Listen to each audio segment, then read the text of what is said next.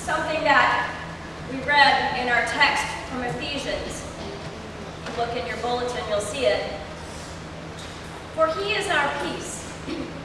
In his flesh, he has made both groups into one, and has broken down the dividing wall, that is, the hostility between us.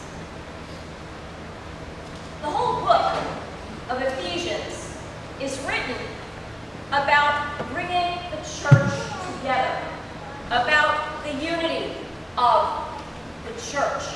Because at that time there were some arguments in the church about who was right, who was the real Christian, and well, you're circumcised or you're not circumcised, and you're going to be a part of it or you're not. But I want to tell you that when we have dividing walls between us, and there are many, are there not? In the church, in politics, and even in our own lives, our own psyches. When we have these dividing walls, and hatred is what puts them up, misunderstanding, intolerance, the results can only be tragic.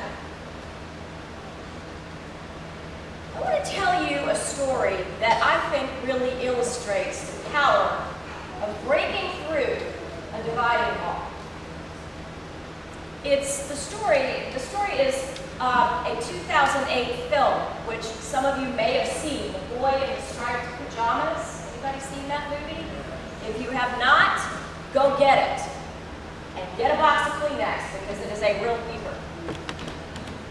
It's the story of a little boy named Bruno. And Bruno is an 8-year-old boy in Nazi Germany, the early part of World War II. And he's a little bit lonely. His father is an upcoming SS commandant. He is in charge of some of the concentration camps that are around Bruno's house. And because of this, he has told Bruno never to go in the yard past the creek, because he doesn't want Bruno to discover what's on the other side. Well, as little 8-year-old boys are wont to do when their parents tell them not to do something, Bruno decides he's going to investigate, and so he ventures just a little bit farther than he's supposed to. And he crosses the creek, and what he finds astonishes him.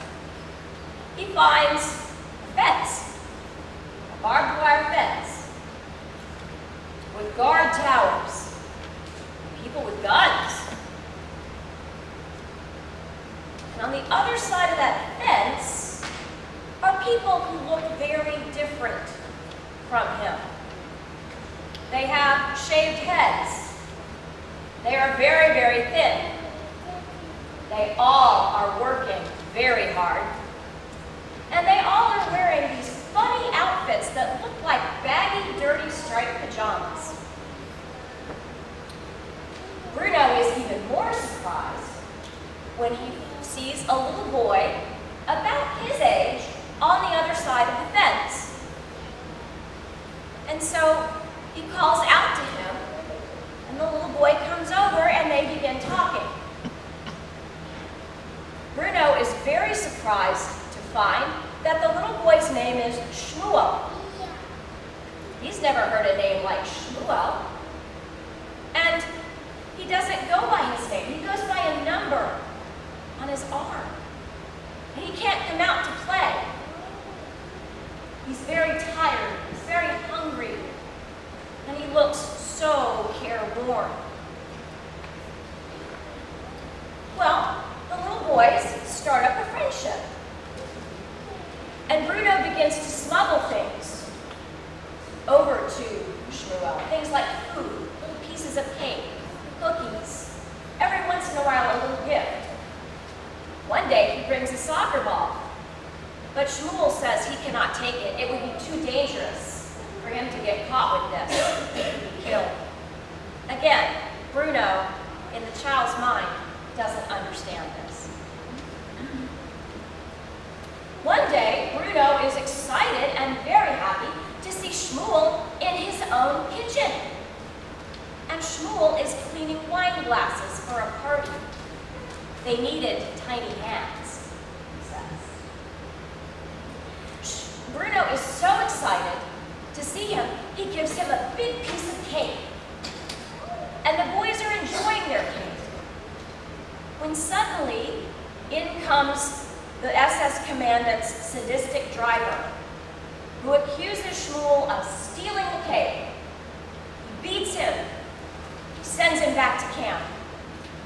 Bruno is too afraid to defend his friend.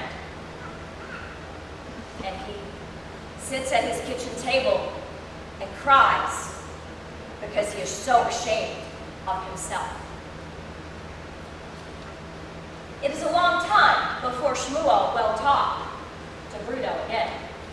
But Bruno keeps coming to the fence. And gradually Shmuel tells him that he is afraid. His father is missing, and he does not know what to do. Bruno apologizes for not defending him in the kitchen. And he puts his hand through that dividing wall, through that barbed wire fence. And the boys clasp hands. They pledge their friendship and their love forever. In that second, love has broken down the dividing wall. Then Bruno gets an idea. I'll come help you find your father. I'll get a shovel and I'll dig under the fence and I'll come join you. And Shmuel says, okay. But Bruno says, well, but my father will be so angry with me if he finds me with you. I'm not supposed to be here. So Shmuel says, don't worry about that. I will get you an outfit like mine and nobody will know. So he does. Bruno burrows under the fence, puts on his own set of striped pajamas, and the two boys are just joyous together. Their joy does not last long. Suddenly there is a whistle, and a group of men, including Shmuel and Bruno, are rounded up. They are put into a special room. They hand over their clothes. They hold hands because neither understands what is happening. You can guess what happens.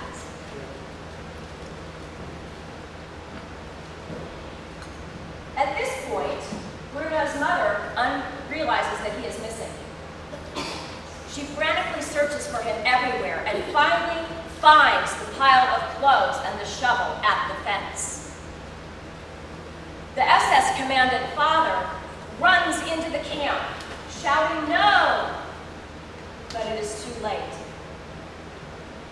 Hatred always brings death.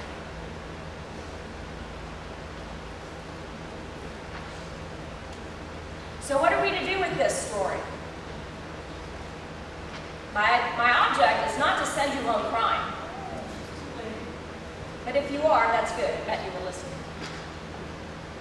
My job here today is to challenge each one of you to figure out some way to reach through whatever dividing wall is holding you captive. And I don't know what that might be, whether it is fear, whether it is grief, whether it is intolerance, whether it's jealousy or pride. I don't know. But inside, I bet you all do. And so what I want you to do is to think of that one person or one thing that you can do today to reach through that dividing wall and take someone's hand who needs your love and encouragement. Don't we all need that? Won't our world be a better place? Even if it just starts with one of us. Hatred always brings tragedy. Love brings grace.